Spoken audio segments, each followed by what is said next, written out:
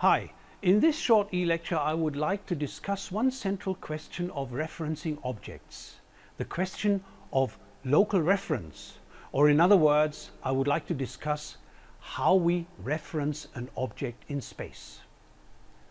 In fact, there are several options of defining the position of an object in space or the position of an object with regard to another one. These ways are referred to as local reference. Here are some examples.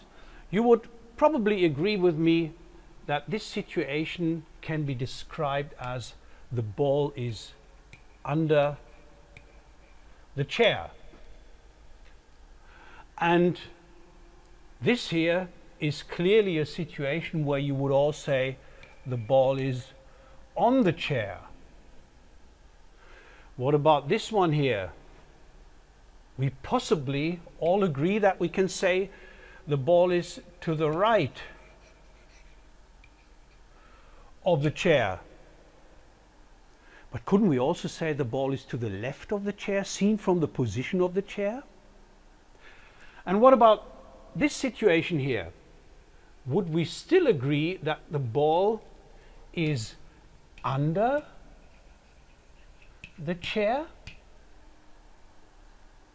Well, depending on the definition of the reference point and the position of the addressee, we can distinguish several types of local reference.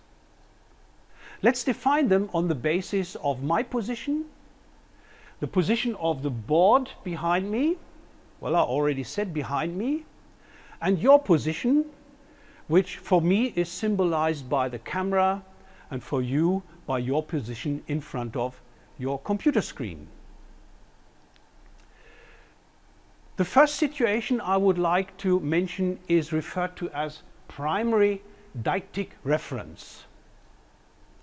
And here I would say the board is behind me.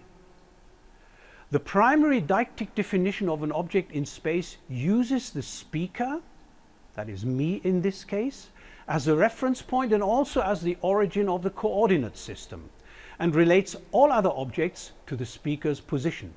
So I am the reference point and the origin here. In saying the board is on the wall, I have a case of secondary deictic reference. Now, the secondary deictic definition of an object in space uses the speaker as the origin of the coordinate system, but the reference point is another object, here the wall. So seen from my position, the board is on the wall.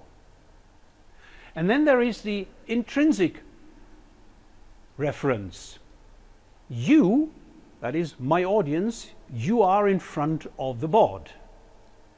The intrinsic definition of an object in space uses an external addressee as the origin of the coordinate system, in this case you. The reference point is any other object. So the origin is thus your position and the reference point is the board. So this is from your point of view and you are somehow behind the camera, as I said earlier on. These and other principles contribute to the organization of conversation considerably. Well, so much for the principles of referencing objects in space. In fact, there is much more to say about this issue. For example, how we relate objects to one another, why we prefer, for example, the water is in the bucket instead of the bucket is around the water, or why we think the tree is in front of the building is more adequate than the building is behind the tree. These and other cases of referencing and other principles of conceptualization are normally attributed to psycholinguistics or to studies into language and cognition. So thanks for now. See you again.